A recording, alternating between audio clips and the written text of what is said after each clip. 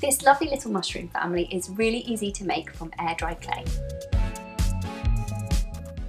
If you like this content, don't forget to subscribe to the Hobbycraft channel. And click the bell icon to be notified of brand new content. Keep watching and we'll show you how to make it. You will need one 20cm deep box frame, air dry clay, paints in red, white and earth tones, black and pink Sharpies, and a glue gun or some strong glue. To make the mushrooms, break off a lump of air dry clay and roll it into a small ball. Push the end of a pencil into the ball, then use your finger to shape the ball into a cup shape. Use a little water to create a smooth surface.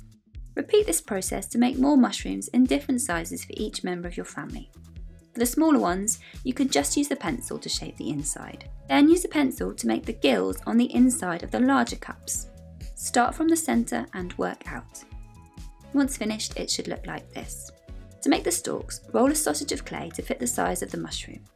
Squash one of the ends flat, then cut to size. Bend the clay a little and flatten the other end and smooth with water. Put the flattened end onto the backing board from the frame and press loosely down so that it fits smoothly, and see how it looks in the frame. Once you are happy, leave all the clay to dry. Glue the mushroom caps onto the stalks. Now you can paint the mushrooms.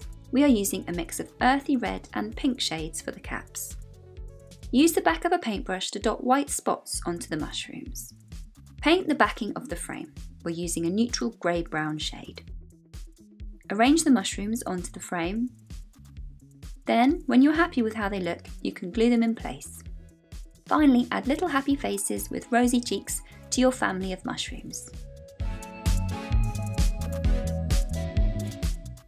Then you can hang your frame or pop it onto a shelf. Over on the Hobbycraft Ideas Hub, there are loads more ideas for things that you can make from air dry clay. Thanks so much for watching.